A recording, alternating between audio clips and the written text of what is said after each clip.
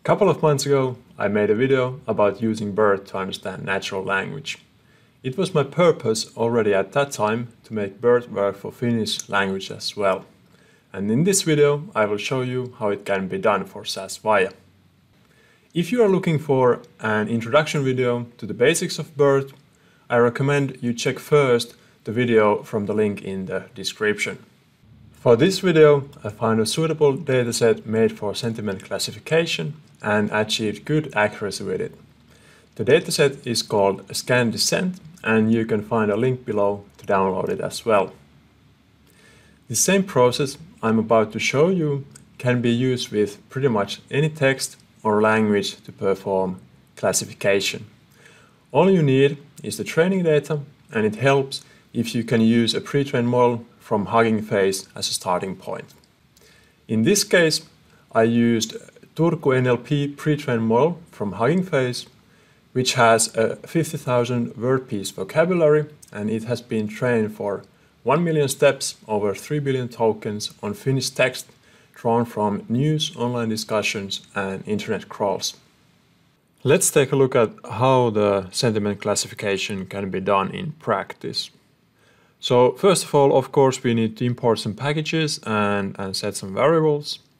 And the ones I want to highlight are, of course, the transformers package, the dlpy package, and the SWOT package that are needed in this case. Next, we set the cache directory where we want to download the pre-trained model from Hugging Face. And after that, we set up the connection to our Viya server. After the setup, we are ready to define the model and load the data and the weights. And we have two classes in this case, so positive and negative sentiment. We set up the number of encoder layers and download the pre-trained model from Hugging Face. So in my case, I'm using the Turku NLP model. We instantiate the model, and by that we are creating the embedding table. After that, I'm ready to read in the data from a CSV file. So I'm using the Scan Descent data that I found. So that contains also Finnish text, and I will have an example here. So you can see a different type of product reviews and whether the review is negative or positive. So negatives are a 0 and positives are a 1. And this step 19 is not really needed as the targets are already numeric. And after that, we can split the data to training and testing sets and tokenize it. So this one step does that for us. So here we define the training and validation sets, and after that we are able to tokenize the data, and here we see how many observations we have in the training set and how many observations we have in the test or validation set. And we are able to display also the observations after the tokenization. And it looks quite good. After that, just compile and load the weights, and we have the model ready to go.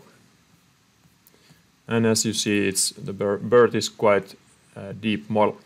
Now we are ready for training and just setting the optimizer parameters and the fit parameters, and we are able to start training. In this case, I will do only one epoch. Of course, if you are doing this for real, I would recommend more epochs, but for this demo, I just chose one epoch. And that takes a while to train, and after that, so it's total time around 6,000 seconds, but that's quite okay. And in this case, I'm just using CPUs to train the model. You could also use GPUs if you have those available. The fit error looks quite good. So the next step would be to score the observations in the validation set. And after that, we see that the misclassification error in the validation set is only 8%, which is decent compared to the fact that we only trained for one epoch. And we can now look also the examples from the scored validation set. So here you see some examples. At least these ones are all correctly classified. So here you see that this, for example, this negative review has been correctly classified as negative.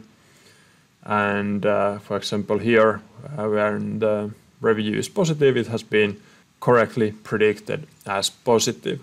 Training and using the model is quite straightforward if you have a starting point from the Hugging Face model, so you get quite good results pretty fast.